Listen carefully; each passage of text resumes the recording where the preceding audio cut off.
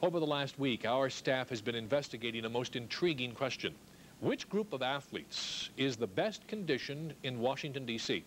First, we had to find a definition to work from.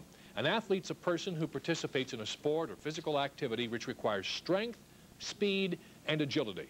With that foundation, here's our findings. Our search begins at RFK and quickly leaves. While they hit a lot and grunt a lot, they loaf a lot too. You know, the ball's in play for only 12 of a game's 60 minutes. You don't get conditioned that way.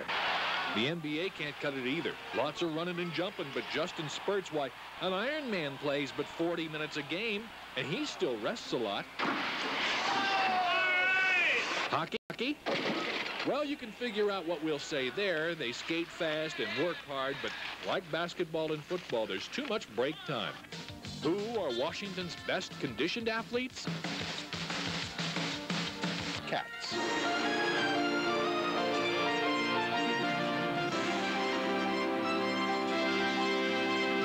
They work. You have to be warmed up. You have to be ready to go. Ladies and gentlemen, the call is 5 minutes. 5 minutes. It's very demanding.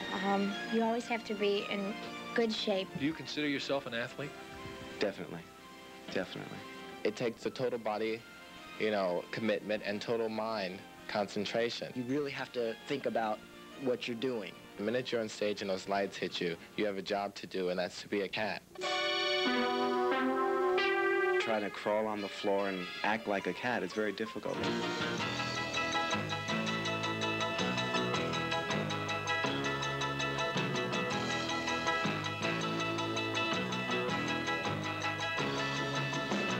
They say it's the theater's most demanding musical ever. We do everything, We do acrobatics. We dance. We sing.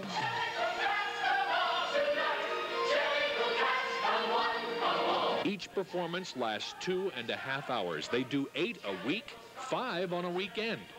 And yet these cats dazzle. With strength and grace, they conquer an audience, and all the while, they are cats.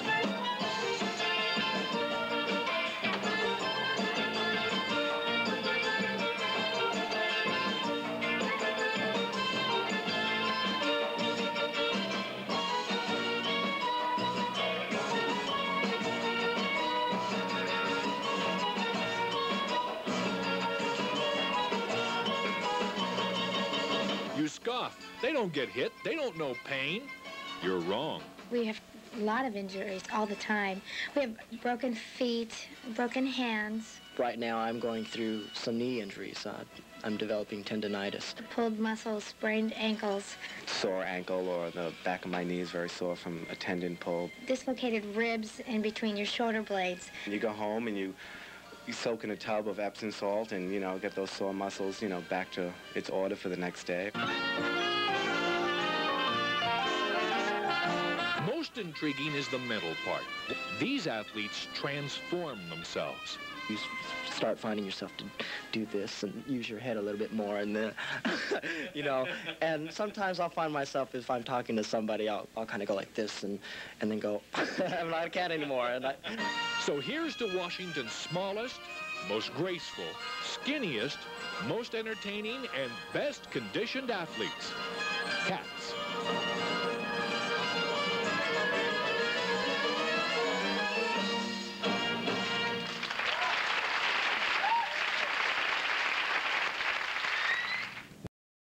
Knew it all along, didn't you?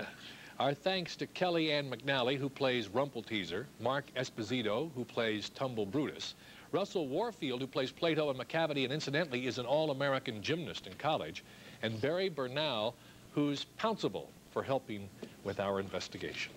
I should have known that because in our public affairs show, Close Up, we did a story about cats. And one of the things that we learned was that the Cats company here is the youngest of the road companies. Their average age is about 18 or 19, because once they get to 21, they're too exhausted, they're too old for the role. Yeah. And it is just exhausting. One of the fascinating things about it is that the stage is tilted up so that it slides down towards the audience. And you watch them dance and you say, well, that's a big deal. And then you walk on the stage and say, ho, ho. I know. Big It's deal. tough. It's tough. Great, And thank it's you. true that one of them was dancing with a broken ankle. I know, it's amazing. Coming up, they say... Looked like the Cubs were about to end 39.